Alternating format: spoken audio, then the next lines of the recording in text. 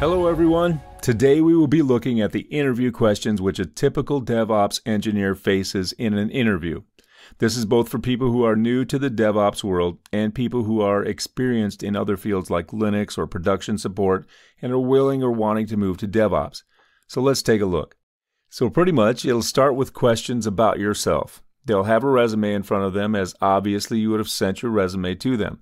So they'll look at that and they will ask you to quickly walk them through your resume and tell them what you've been doing in your previous project. So you'll have to summarize this in a way in which, kind of walk through all three layers, and you have to tell them that you worked on a team where you kind of managed the AWS part and the automation part of it. So that can also include telling them about any infrastructure deployment scripts which you have written. It could also include any configuration management that you've done and deployment automation you might have done. So it would also include things like setting up a monitoring system, setting up the entire thing on the cloud, collaborating with teams, everything. Maybe what your code review process is, Scrum methodology, whatever you do in your team.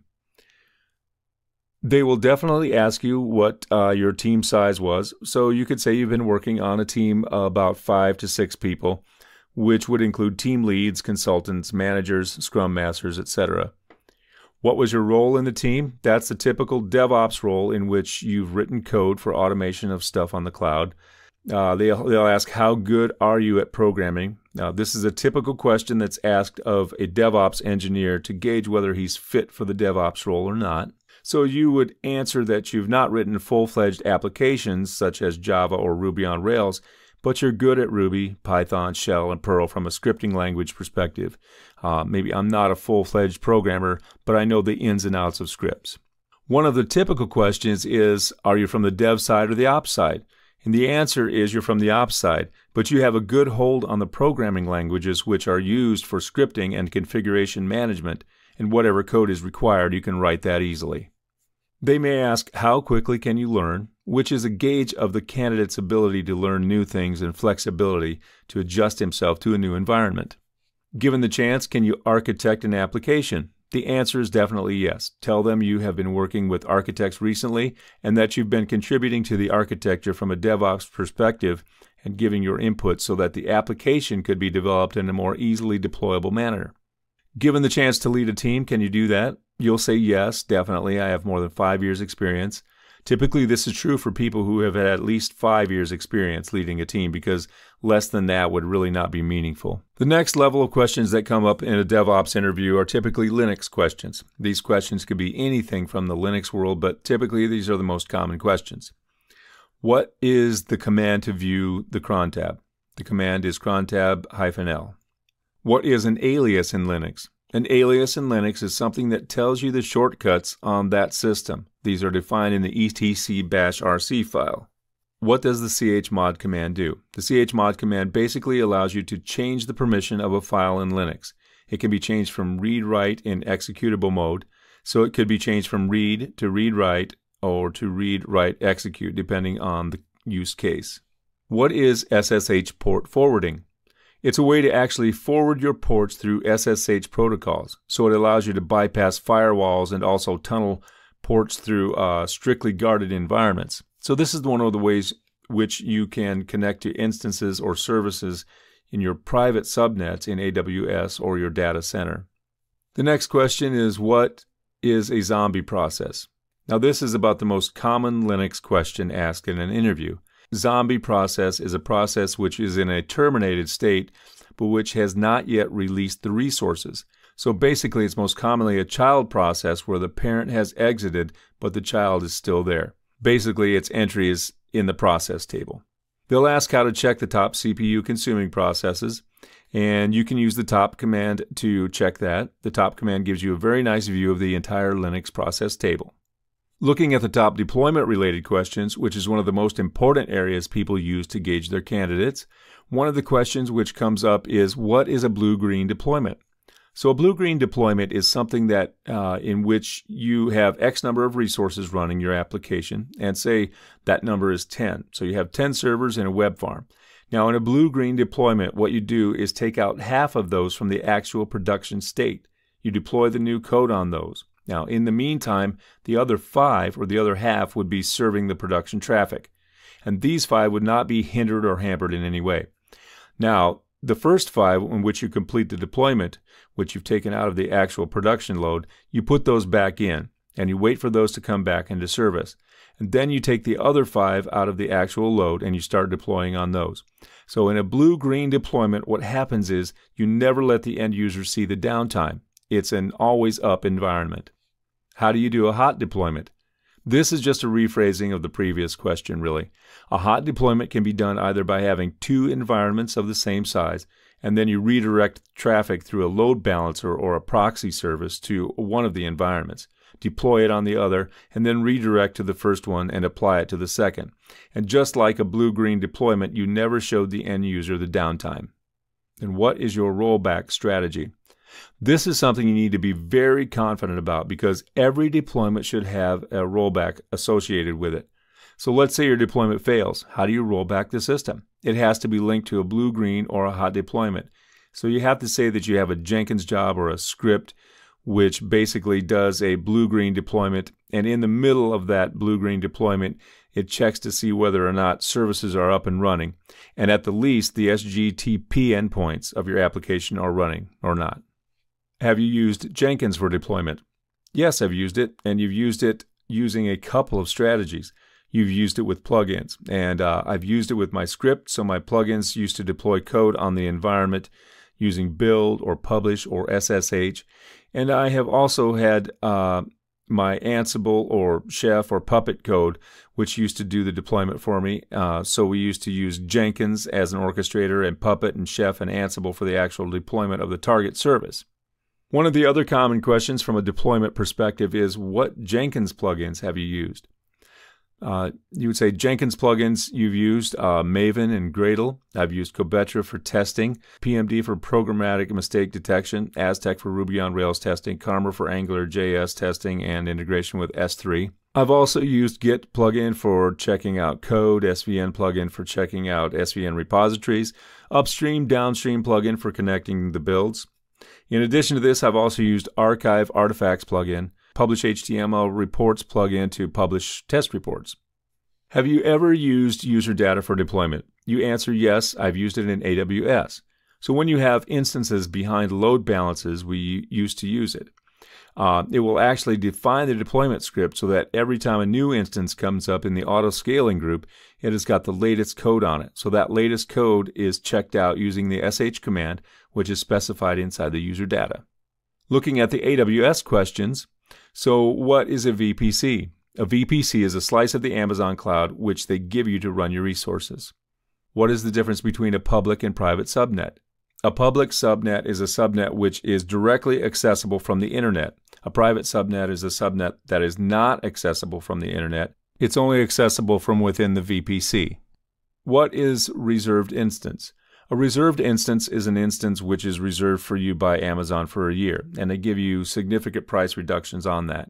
You can buy that no upfront, partial upfront, or full upfront payments, and you get discounts from 20 to 60% based on the payment type and terms. What is the difference between spot instance and reserved instance? The spot instance is like a bid instance, where you have a specific price which you have bid, and based on that you are assigned instances. Now the moment your bid is lower than the next highest bid, your instance is terminated and it's assigned to the next highest bidder. A reserved instance, on the other hand, is not a biddable instance. You have to buy it for specific terms. What is CloudFormation? CloudFormation is an orchestration or an infrastructure or a server deployment tool, a managed server deployment tool or service which Amazon provides. So it takes a JSON as an input. In that JSON, you provide everything that is required to build up an environment, from VPS to servers to buckets, everything. So it's an Amazon-provided service. It lets you build entire application stacks from scratch. Have you used Route 53? Yes, I've used Route 53. I used it for managing DNS. I use it to redirect our code ID DNS to Route 53 using Amazon name servers. And then from there in Route 53, we used to create CNM entries, A records, MX records, TXT records, and we used to manage the entire DNS from there. What is the best feature of AWS which you like? I like the auto-scaling group and the elastic load balancer because it allows you to infinitely scale your application to any level. Coming to configuration management. Which configuration management tool have you used? So you can say that you've used all three, CHEF, ANSIBLE, and Puppet, in one project or another. I have good hands-on experience with each of them, and I've written CHEF cookbooks, Puppet modules, and ANSIBLE playbooks. What is the difference between CHEF and ANSIBLE? So CHEF is a Ruby-based tool. It uses Ruby as its main programming language. It's open source, just like ANSIBLE. CHEF uses a client-server and client-only architecture. So the difference is that ANSIBLE is simply an agentless tool. So there is no agent in ANSIBLE whatsoever. In CHEF, there are two methodologies. One is agent-based and the other is agentless. But if you talk about the difference, one of the differences is that there is no agent in ANSIBLE. And the other difference is ANSIBLE uses YAML for defining the state of the systems and its playbooks, whereas CHEF uses Ruby for defining the state of the systems in its cookbooks. And it's more of a programming language when it comes to CHEF, and the YAML in ANSIBLE is not really a programming language, it's more of a statically typed code. Have you written any cookbooks or modules and the playbooks? Yes, I've used both from the repositories which each of these configuration management tools provide. So for CHEF, I've used the CHEF Supermarket cookbooks, and I've also written custom cookbooks. For Puppet, I've used modules from Puppet Forge, and I've written my own modules for custom applications. For ANSIBLE, I've used the community-provided playbooks as well as I've written my own custom playbooks for provisioning of instances on the cloud as well as managing them. And now production support. What is the biggest issue you faced in a production environment? So you can say that there's an application we used to run on the cloud and there was some application deployment error. It was a logical error in the application which caused an error behind the elastic load balancer. So we had an elastic load balancer which was tied to the auto-scaling group. So it kind of snowballed the application and we were not able to control it. So the application scaled infinitely and it was snowballing the instances. So we had to go in and manually freeze the size of the auto-scaling group. Once the size was frozen, we were able to go into the instances, check the logs, fix the issue, rebuild the IMI, restart the auto-scaling process. So that was one of the biggest issues in production I've faced recently. What is your DR strategy in a live website? So a DR strategy is that you do a failover check using Route 53 DNS. So one of them is a DNS-based failover in which you've got an exact replica of your environment, your web servers, your database, your cache. So your database may not be synced in real time with a DR. So it could be a 1 day behind sync. So the traffic is switched to DR whenever there's a downtime in production, automatically through a DNS switch. The other DR strategy is that you can have instances in 2 availability zones, and then you can have your load balancer to switch traffic based on the availability of those 2 zones. But that is a same region DNR. So from a multi-region DNR, the best option is to have a DNS-based switch. And you can also have an interface tool, an interface proxy, which can route traffic based on the health of your endpoints. How do you scale a production web service? So if you're on the cloud, you can use the auto-scaling group, which will scale automatically based on demand. If you don't want to go into instances and you don't want to manage instances, you can use the elastic beanstalk for a managed stack, which takes care of the load balancing itself. Now, if you have an application which is already containerized, it's a better practice to run them on ECS on the cloud, which would allow you to scale your applications based on demand, and you can create an application load balancer there. If you're in-house, you can scale your application by having a container management system in which you can have some base hosts on which you run multiple services. So you can keep on adding multiple hosts to that cluster, and you don't have to worry about the scaling part because the hosts can be added on the fly to that hardware. So your Docker cluster, like a Swarm or a Kubernetes, can take care of getting those new machines into your cluster and running the containers which are existing on your cluster on those new machines. Thanks a lot, everyone. This is all from the interview question. Hey, want to become an expert in cloud computing? Then subscribe to Simplilearn's channel and click here to watch more such videos. To nerd up and get certified in cloud computing, click here.